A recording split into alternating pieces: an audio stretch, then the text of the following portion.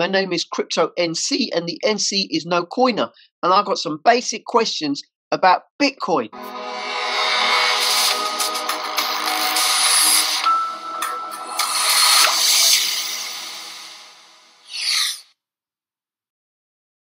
Get yourself a VPN to protect your online activity. Keep yourself safe and secure online. Use my affiliate link and you'll get a discount. And if anybody's watching this has also got some basic questions about Bitcoin, put them in the comments below, because then Crypto Rich, he'll answer them maybe in a subsequent video at some point.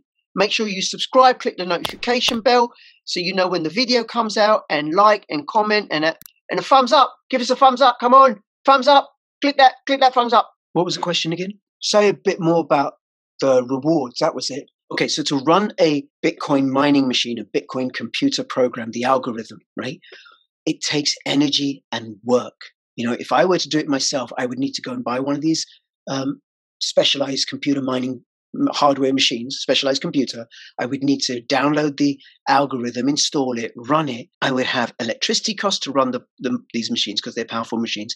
I would also need to keep the machines cool because they heat up, and that will take electricity. So there's a considerable investment in running a Bitcoin miner, but I would only do it if there was sufficient reward. So what happens is every 10 minutes, there's a fixed amount of Bitcoins that are shared out between all the miners. Currently, 6.25 Bitcoins are given as rewards to the miners, the Bitcoin miners, every 10 minutes. So if it's just you and me running 2 Bitcoin mining machines right now in the world, one, it's not very centralized, but 2, the Bitcoins will be split between you and I. But let's say there's now 98 more Bitcoin miners coming along, also running the program. Well, those 6.25 Bitcoins are now being shared with 100 Bitcoin miners as rewards for the investment and the work and the energy and the costs of validating the transactions on the Bitcoin network. Because what the miners do is they run an algorithm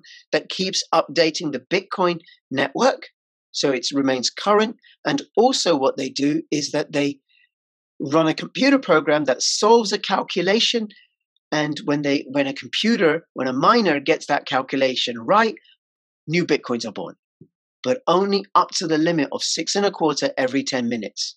Why 6.25 every 10 minutes? Who decided that? Well, Satoshi decided that, and it didn't used to be 6.25. It used to be 12.5, and prior to that, it was 25. Every 4 years, the Bitcoin mining reward halves. So the first halving was in 2012, when the numbers of Bitcoin being born every 10 minutes or being rewarded to the miners went from 50 Bitcoin to 25 Bitcoin. Then the next halving was 2016, when the number of Bitcoins being mined went from 25 every 10 minutes to 12.5 every 10 minutes. And then the subsequent halving was in 2020. And then there'll be another halving in 2024 when it'll halve again, and then another one in 2028, and so on till I think about 2140, because it'll keep halving. And eventually in 2140, all the Bitcoins that are ever going to be mined or given out as rewards, that'll be it. And there will be no more than 21 million Bitcoins in existence. Well, because it's a computer code, couldn't someone just come along and change the code? You know, so like tweak it a little bit and get themselves more Bitcoins. Well, theoretically they could, but practically it's not possible.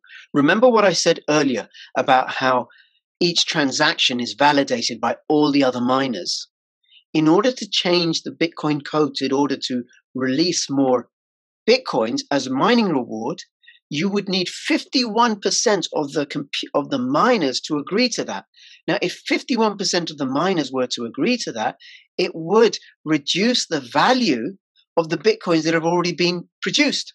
So they're unlikely to do so. Now, you could have so you'd have to go around chatting to them all and saying, hey, listen, come on, how about this, right? Just take too much work. You'd be better off putting all that time and money and energy and effort into running a Bitcoin miner. Now, the other way is you could do a hostile attack that you get so much computing power together, so many Bitcoin miners together, that you're able to hijack the Bitcoin blockchain and have 51% of the computing power yourself and then make the adjustments. There isn't the computing power in the world for anyone to do that. It just ain't worth it. It costs far too much money. That's why Bitcoin is censorship resistant. because anybody can get involved and start running it. And because it's so decentralized, there isn't a particular point of control. Like, for example, if the servers of a particular bank went down, that bank would shut off. It couldn't move money around through its computer system because it's only in these locations. But with Bitcoin, it's all over the place. Yeah, but what about when the internet goes down or they switch the internet off, right? Then the Bitcoin miners, they can't do their work and there'll be no Bitcoin and it'll be rubbish. It'll go to zero. Theoretically, that could happen. But you know something? Yes, theoretically, that could happen. But you want to know something? If the internet goes down, I will have more immediate concerns than where my Bitcoin are and where the Bitcoin blockchain is working. You will have more immediate concerns than the status of the Bitcoin blockchain. Well, like what? Traffic lights won't work. Electricity won't work. Who's the computer programs that run the water pumps that bring water to your house through your tap? They're not going to be working. There's going to be no communications anywhere. Everything that we associate with modern life will break down.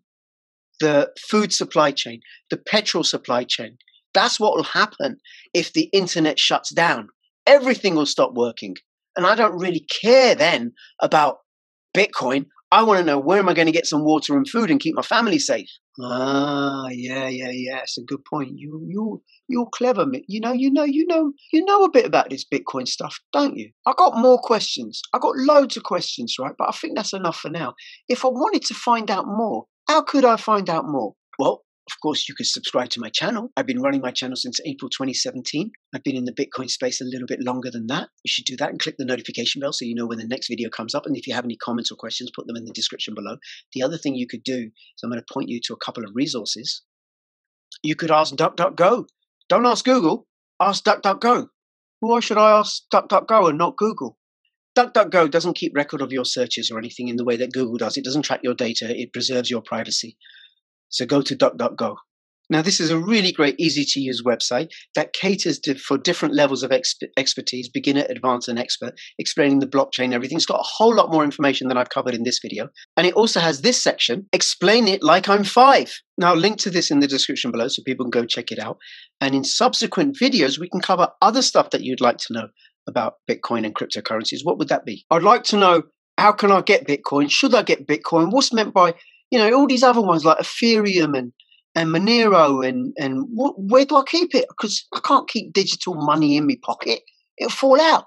Even though I want to get rich with crypto profits, just like what you want to do, and empowering other people to do what are watching your videos. How do I keep it? How do I get some? How do I cash out? How do I? That's what I want to know. Right, I promise you, we'll be sure to cover all that stuff in subsequent videos. Thank you so much for being with me.